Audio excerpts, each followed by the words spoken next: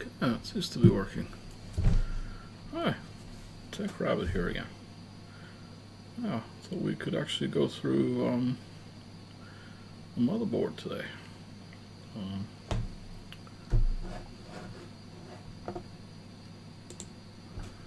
So I purchased this one here. It's an Asus motherboard. I just want to say that I am kind of an Asus fan. Most of the time, if I get to choose to buy a motherboard, then I will go for Asus. But there are, of course, very many other good manufacturers out there. So, but I think that you could use this to illustrate the points that I want to go through now, because I'd like this to be also a general video for somebody that wants to select a motherboard. So I thought what we could do is we could just do a quick unboxing of this, because it probably won't take that long, and then then we can discuss around motherboards in general, using this one as an example. Oh, that's a lot of glare. Plastic cover. So let's see what we have here. Take the top layer off. Look at that later and see what we have here. Okay, we have a separate back plate. Now the thing is, there are some motherboards already out there on the market where they've decided to integrate the back plate into the motherboard, or onto the motherboard, so you don't actually have this separate piece anymore. But this seems to contain that. We have some, it's like offset screws. I don't know exactly what they're for yet, because they're very small and there's only two of them. Look at that. That's strange. Yeah, maybe I have to read the manual and find out what they think one should use those for. And then we have safety information. Probably won't need that. And then we have this general layout information or some quick start guide maybe. Yes, motherboard layout.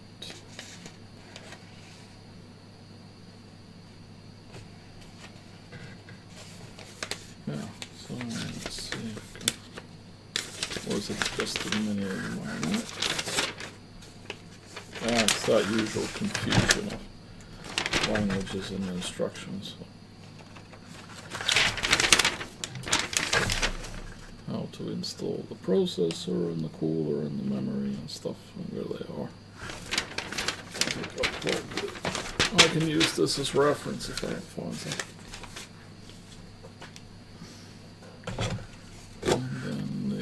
Oh, certificate of reliability. Never seen that before.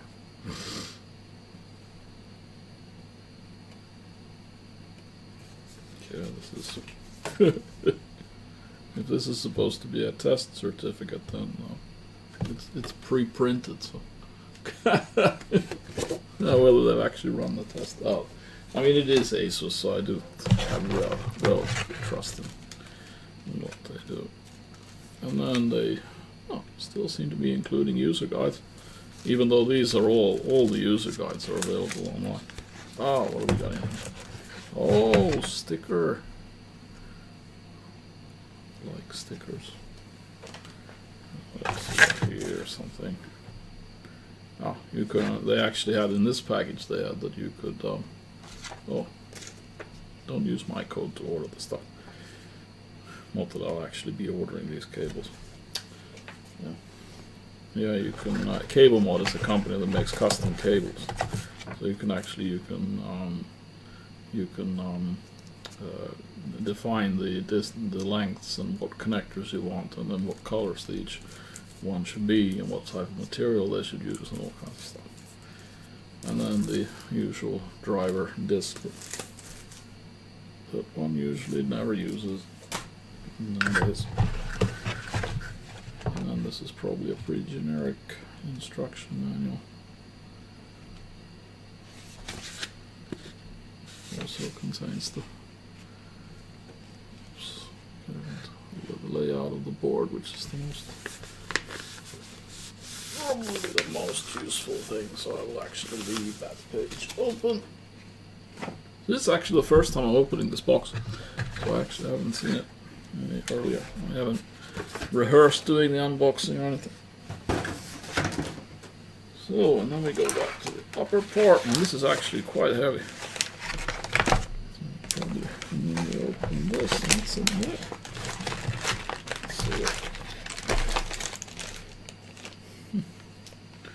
A SATA cable, so this is for your store, yeah, for one. Actually seems to be, oh that's nice, look. They've included, that should be two cables, one with, you see, the bent connector. That can be very useful in some case installation configuration, where the straight SATA connector can be a real pain. Space swap. Okay, the actual motherboard. Let's see how it fit on my very bad table.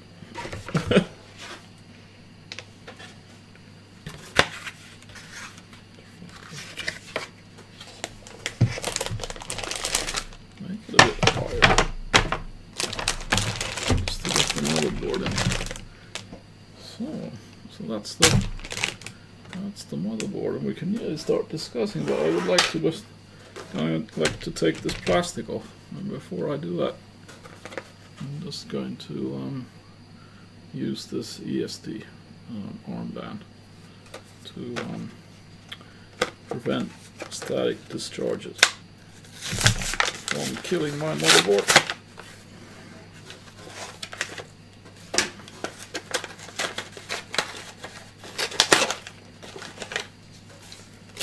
First time I open this, we will see how it works. I actually don't usually use these ESD armbands. In this case, I don't want to ruin this motherboard.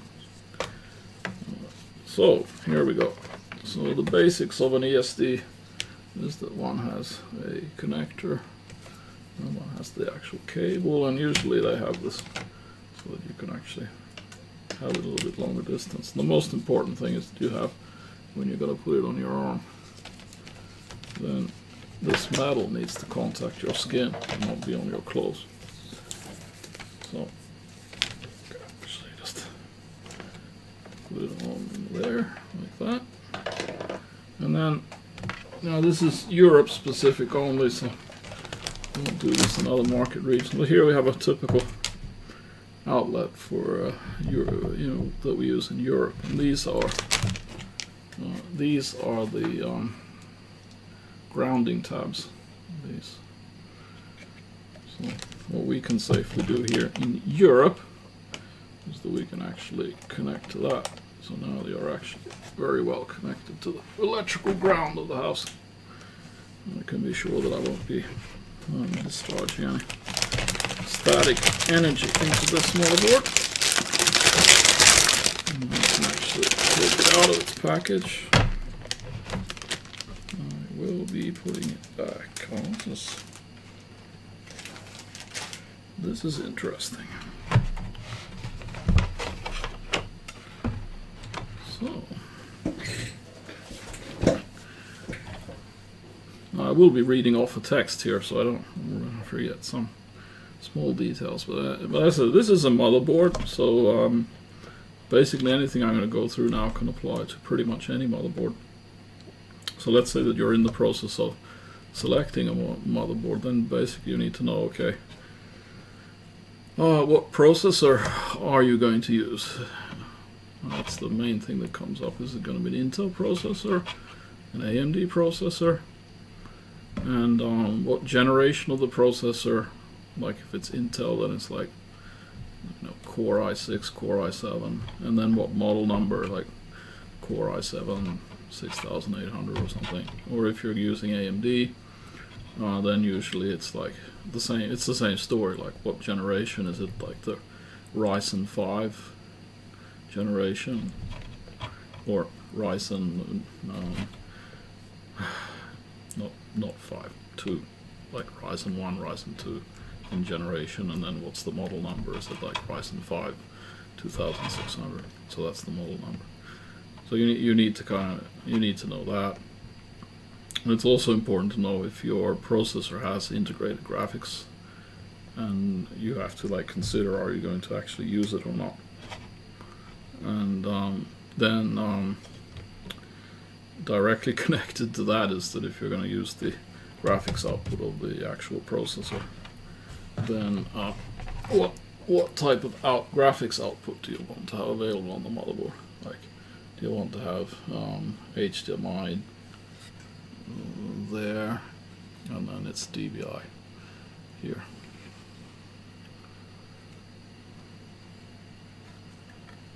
Yep. So that's that.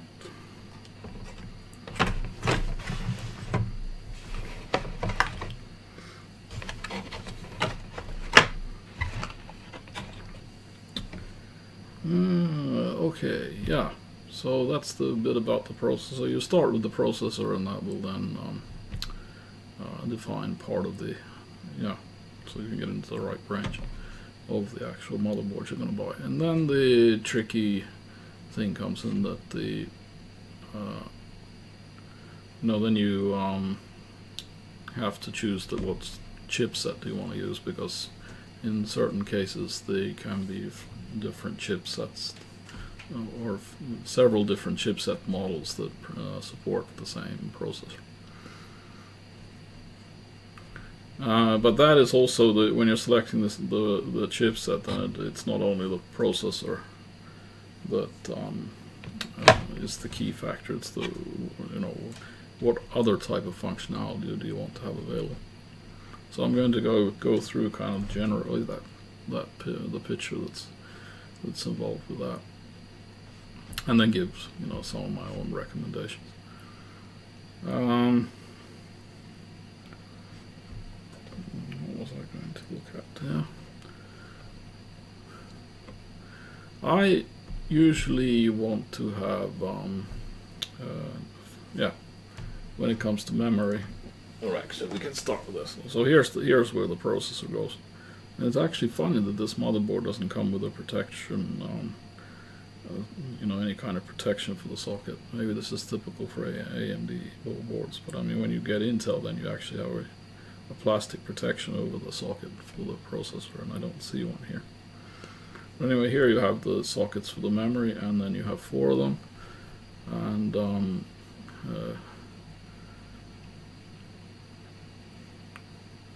then I would recommend that you check that you can actually install like a minimum of 32 gigabytes of RAM into the board, like that it supports it at speeds like starting at 2666 and then up.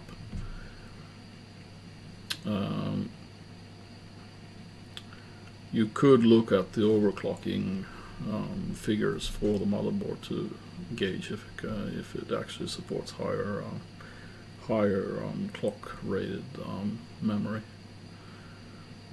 And then you have to be careful when you are selecting when you're using AMD and you have a Ryzen processor with graphics, integrated graphics, that you actually pay a little bit more attention to the memory selection, because there has been instances where there's you have to be more specific in what memory you select.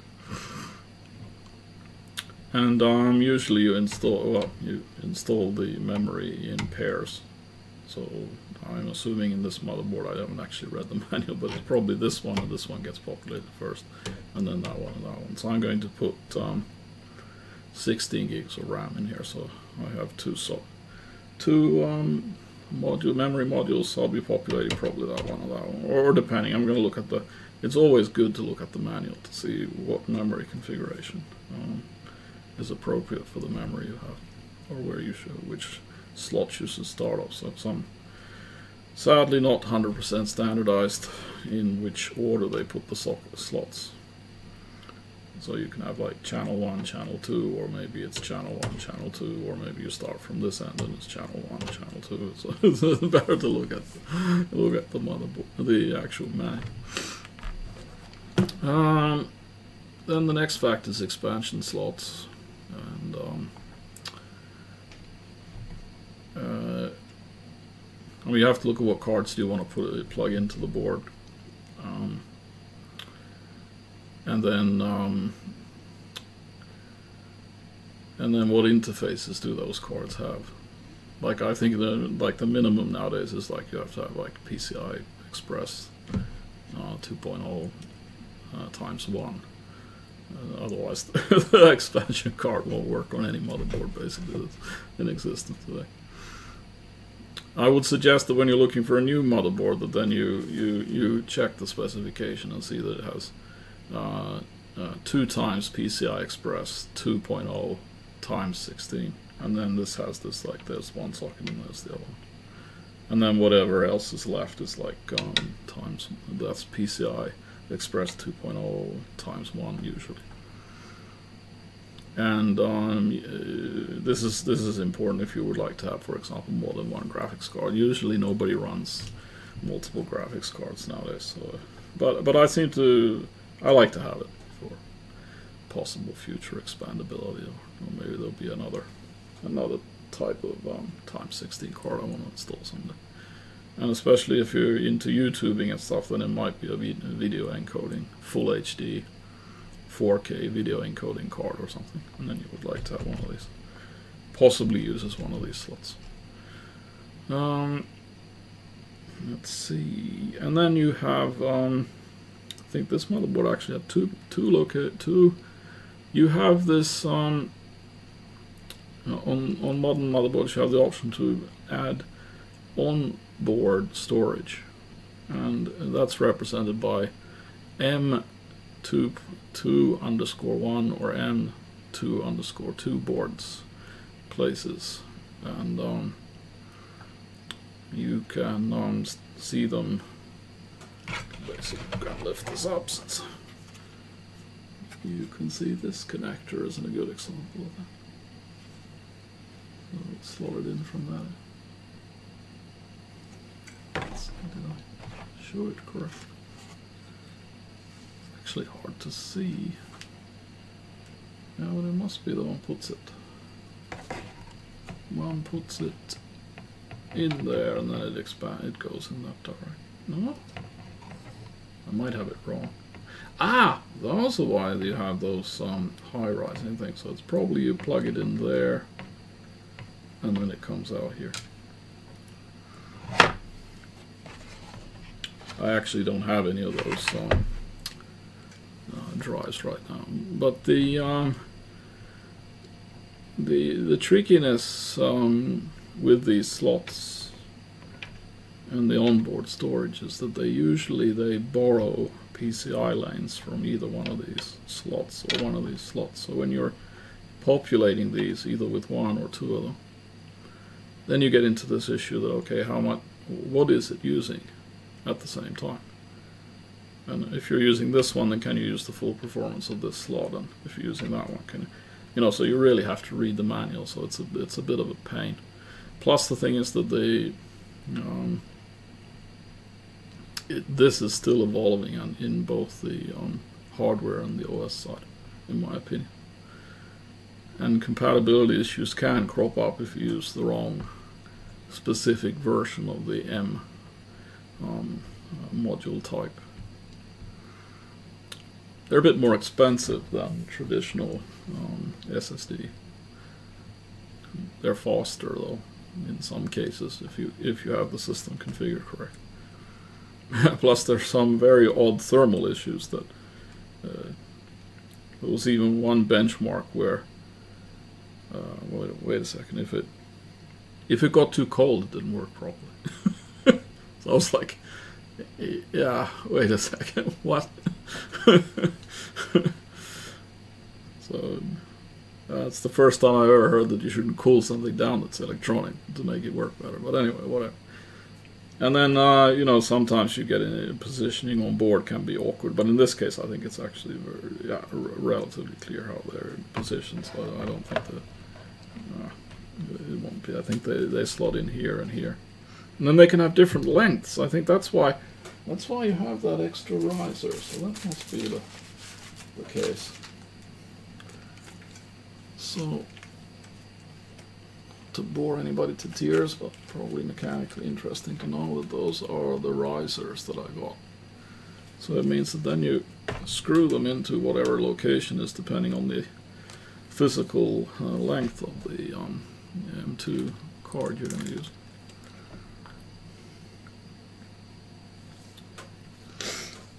I don't know.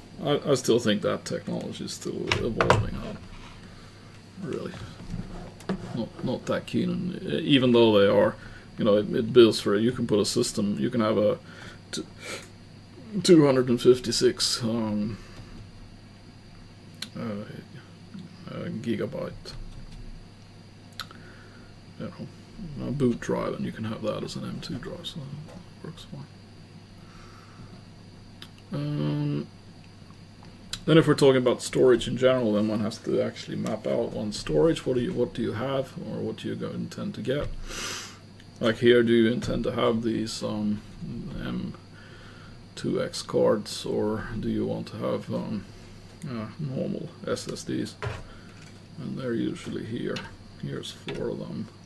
Might actually even be more on this card. Let's see if there's any more. Those look like. There's even 2 more there, and then there's 4 there. Is there any more? Can't see any more.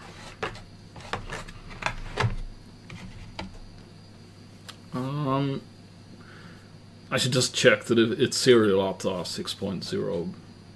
No, serial ATA 6 gigabits per second. Just check that that's the, and then make sure you have a minimum of 2 connectors, and then everything else is like, you know, luxury. Usually the configuration that I'm going to use is that I have 1 SSD and 1 mechanical hard drive. So that's usually the combination you run. Mechanical one being larger capacity. Now some people want to run multiple hard drives in a RAID configuration. And basically, you have this one is probably they're restricted to these 2 SATA ports. So then you have this so-called RAID 0, which is that you have 2 hard drives or 2 SATA devices, and then you connect them both to here, and then they stripe the data to both, and then they read them from both. So then it's very fast. But if you lose one of the drives, then you're screwed. And then level 1 is that then you have 2 devices of the same size, and then it copies the data to both and reads them from both.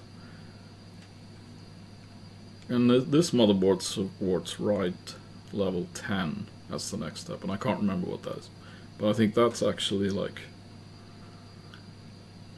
you can look it up on the internet. No, I'm not going to use it, but I think that's probably minimum 3 drives, and then you have redundancy over all the drives.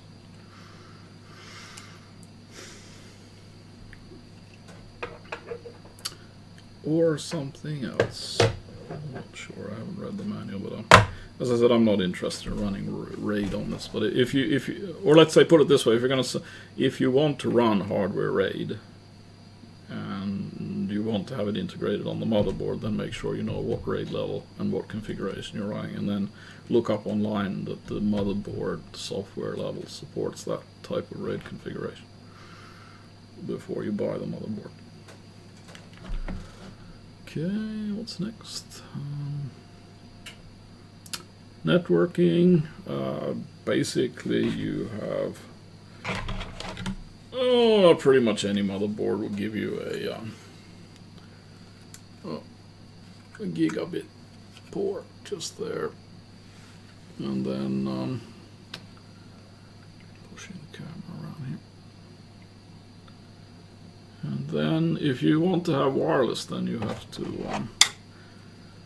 yeah, some boards come with integrated wireless, but yeah, not that often.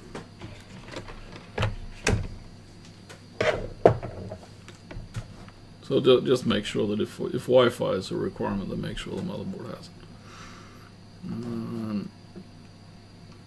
Audio can be a bit tricky. You have to. I'm not an audiophile, so I'm not going to be able to expand on the technologies of audio. But basically, I recommend you. Are you going to be a heavy headphone user? Do you want to have surround support, like spatial sound, and what level? 5.1, 7.1, 8 channel. Do you want to have, what type of output do you want to have for the audio? In this case, this motherboard only supports HDMI, and then it has the analog outputs for the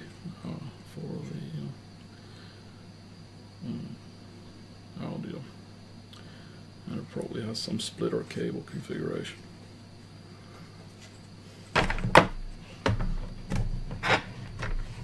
Remember what I was thinking when I actually bought the board. I thought I wanted to have a optical output, SPDIF, but this one doesn't have one. So I don't know what I was thinking when I purchased this. But let's say that if one wants to have, just as a hint, if you want to have optical audio output, you can actually buy a sound card. they're not that expensive, and usually all the sound cards you buy today, they have an SPDIF. Then you can have an optical output as an addition. So, found something I missed. I actually didn't go even through my own requirements, because I would have liked to have had the optical out for audio. SPDIF, but I can't see it anywhere here. Oh, bummer. But it's not, as I said, it's not really a critical thing. I wonder what I was thinking.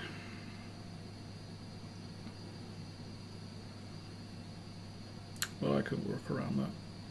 I can either get a sound card, or, which, as I said, they're very cheap.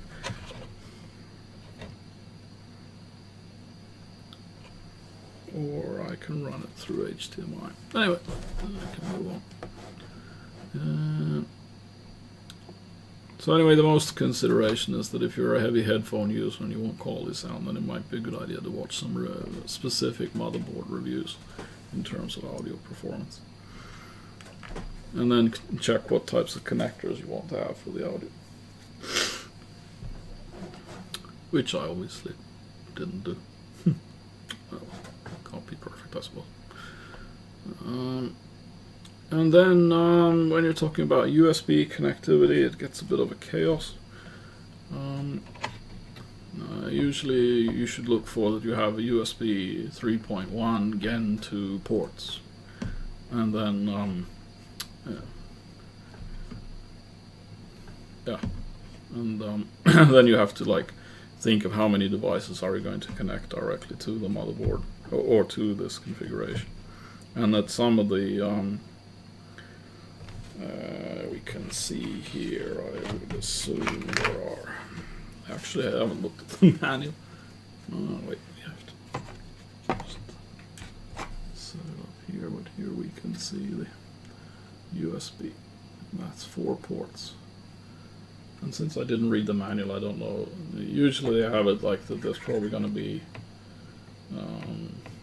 2 of the 3.0 ports, and then 2 of the 2.0 ports. Well, we'll see. Can check that up in the manual. But you need to sort of think how many devices you have, and then what the USB standard they're using, and then you can also expand this board, or all boards have expansion headers for more USB ports, so you can actually take them directly to the case. And let's see, what do we find here?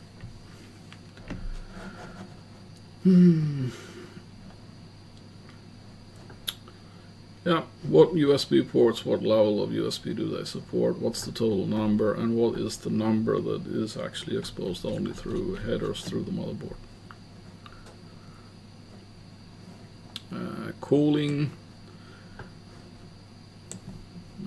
Basically, you want to be a little bit confident that the cooling for the voltage regulation for the processor, the voltage regulation for the processor is pretty much here. That one and that one, and then just to make, get a feeling. And if one feels uncertain, then, if one's going to run a processor which is really high power rated, which I'm not going to do, then double check the what online says about the voltage regulation circuit. And then in some cases, if you want to run really lots of fans on the case, then you should check how many fan headers there are. And then if you want to, for reasons of aesthetics, I actually have a separate point on aesthetics, but I mean for LED control and stuff, then you should sort of look and see if those fan headers provide control options for lighting, or are there specific headers to support USB LED strips, and if they do, then what kind. But I'm not going to do an aesthetics job on this, so not really a thing that I'll be following up too much.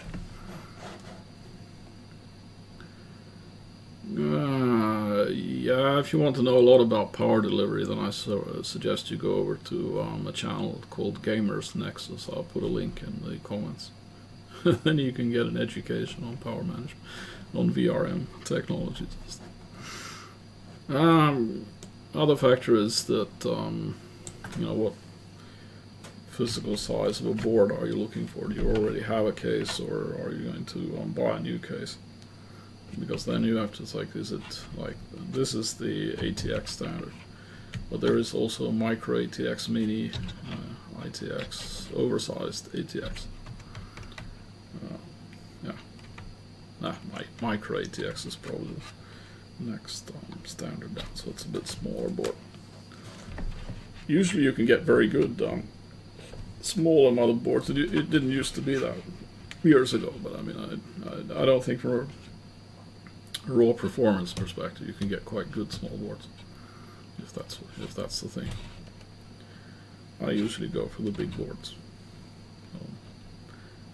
There's no cost benefit of going for the small boards.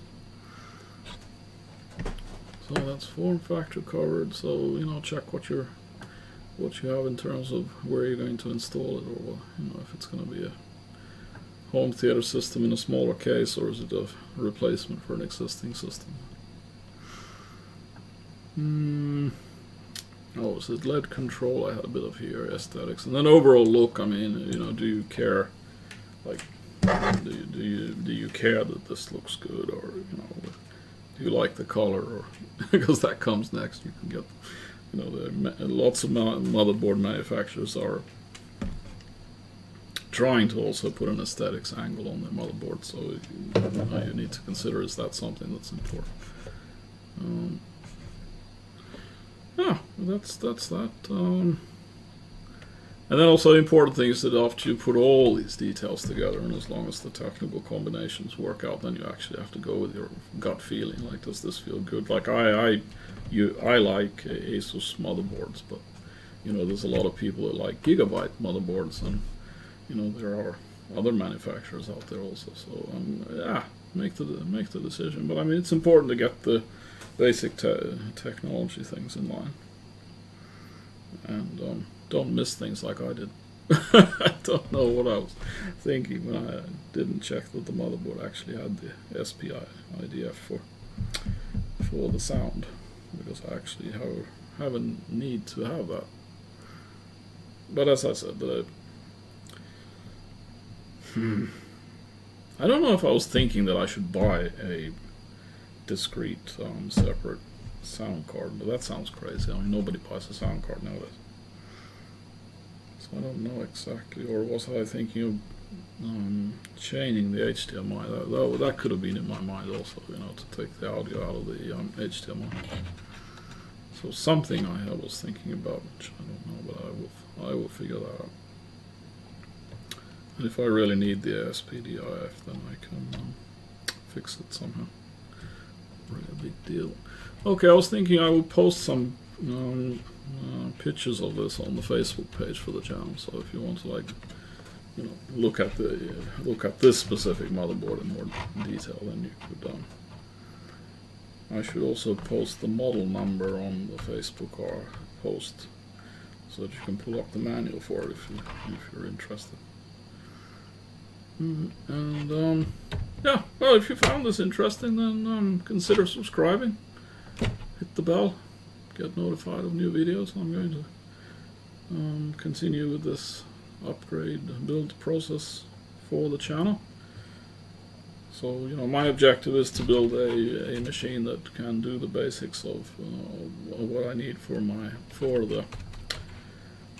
the Tech Rabbit channel, which is like the, you know, video production, like playing or encoding video, and then video editing, and then also the everything to do with what I do with generally on this channel with, you know, software development and other things that have to have some PC support.